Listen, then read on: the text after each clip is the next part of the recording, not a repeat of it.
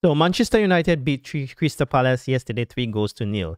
In this video, what I'm going to do is tell you guys 5 things we learned from that game, how Eric Ten Hag has kind of, I wouldn't say changed Manchester United, but the area where he is working mostly on the Manchester United team.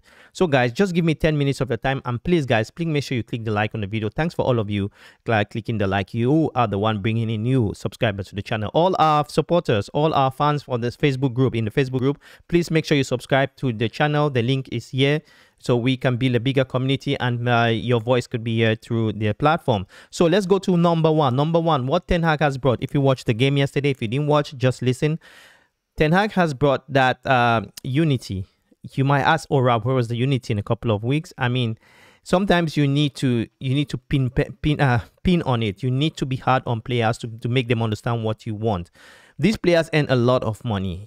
I mean, these are things that are not even, they are seen on the pitch, but they are walked out of the pitch. That unity, when you have players who are ready to fight for other players.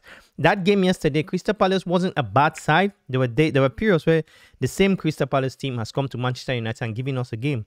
So I was very happy, like when you saw players like you saw like Casemiro. You know, whenever he wanted to go like in front on the counter attack, you will see Amrabat to come and cover him. You see, like I can see the work rate of younger players, which brought us that success in terms of the cohesion of the way we played. Talking about younger players, that's the second thing. You know, Ten Hag is trying to bring in young blood in Manchester United. So new young guys from our academy. Talking about academy, Hannibal, who had a more or less average game, but he had more time to play. I'm not trying to criticize players here. I'm trying to tell you what I noticed. And guys, if you have noticed something of the game, also tell me what you noticed, because you know it's something new. The game before this, we were dominated with possession, and yesterday we played in a very comfortable way. I'm interested to know what people of Talk Sports are going to talk about Ten Hag. I'm interested to hear all those useless critics in the UK, what they'll talk about Ten Hag. I'm not against criticism. I'm against when you have an agenda on a club, and that is what I really don't like. So yeah, so what I like, second thing, is that youth. The fact that we used a lot of youth in that game. We had Pelestri, who played who played really well. He was very good defensively as offensive wise. I think also a player which I was impressed with in this game today was Garnacho. I heard most of you saying, oh, Marcus Rashford has lost his position with Manchester United, that Garnacho will take Rashford's place. I don't think Garnacho will take Rashford's place. I think Rashford is the main player of Manchester United.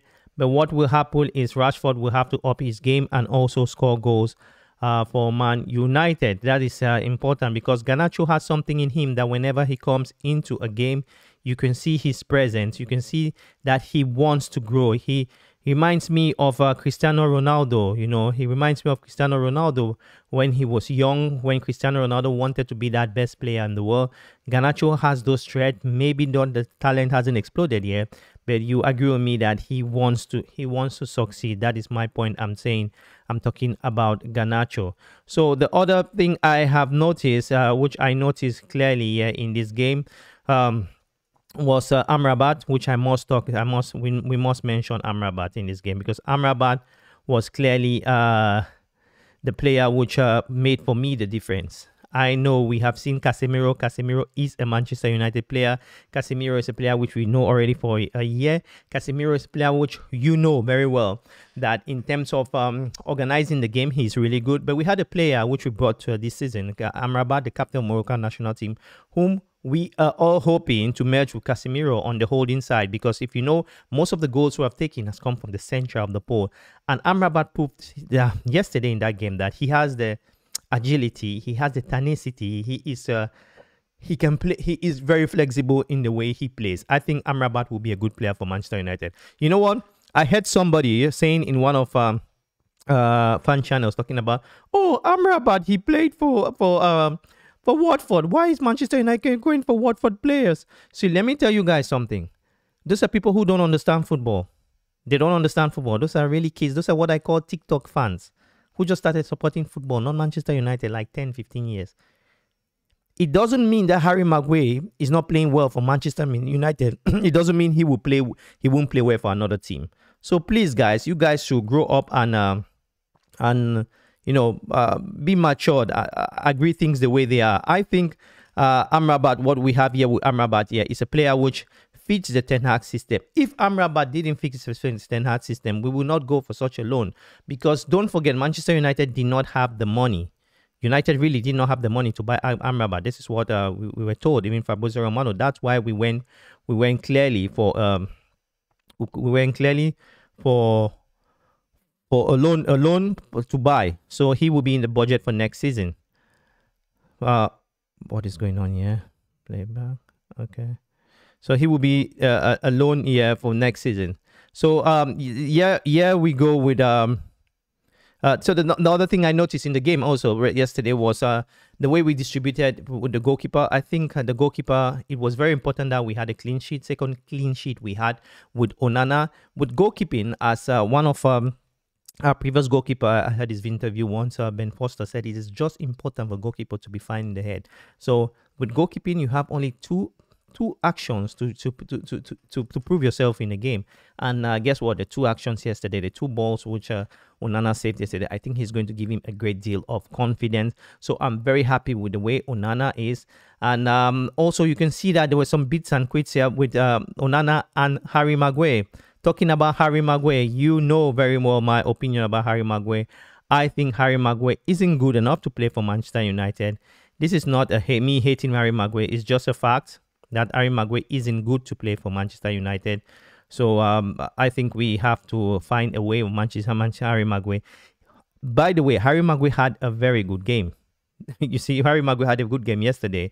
He was a bit, you can see that he has walked a lot. Let me tell you something. There are certain things that kill the player like Harry Maguire for Manchester United. United is the crown jewel, right? United is the club which people expect. United, when you are United, you need to give your best. You need to be your best. The interview Harry Maguire gave about to the press, that he has nothing to prove, it did play a negative role on his image and his thinking, the way fans think about him, Manchester United. It is important for us to agree with that. So he wasn't well advised, I would say, Harry Maguire. So the reason why when he did that interview, you saw he had a great fallout with the Manchester United fans. I think by now he knows that he is technically to be blamed for that interview. So tell me what you think about Harry Maguire's performance, because I think Harry Maguire had a more than average game. But what I noticed is it's not like he pulled on trees. What Harry Maguire did mostly was he was a bit quicker than what we know. I mean, his liberation of the ball was a bit quicker.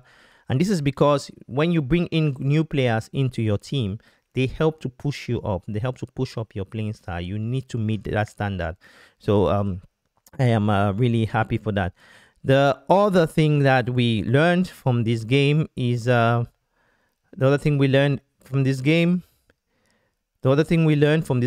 the attacker Rasmus Højlund. We know that Martial, who played the game, Martial had a very good game for me. Martial was really top in this game yesterday. I think Martial was the guy who, I'm happy that he scored his goal. Very difficult to play as a 9 for Manchester United, but I think I'm happy. What I'm happy is if we can keep our players fit. I think we have doubles in every position. I think if we can do something very positive, tell me what you think below, because I'm very positive about this Manchester United set. So Martial also was a plus. So the way going, and the last thing I liked in this game is the manager. Ten Hag did something he hasn't done for a long time. And let me explain to you what he did. He brought in a lot of youth. I know I said it in the first, my first point, but he brought in a lot of youth. He brought in Dan Gore. He brought in, so he kept Van de Beek out of Manchester United, and he brought Van de Beek only when Hannibal had an injury. So that proves the point that Ten Hag really wants to give youth a chance with the team. If we can manage to control teams in this tournament, I think Ten Hag is going to do a hell of a rotate when it comes to Manchester United. So tell me what you think below. It just happened, we have freezed. Anyway, guys, thanks for watching, and yeah, talk to you soon. Bye-bye.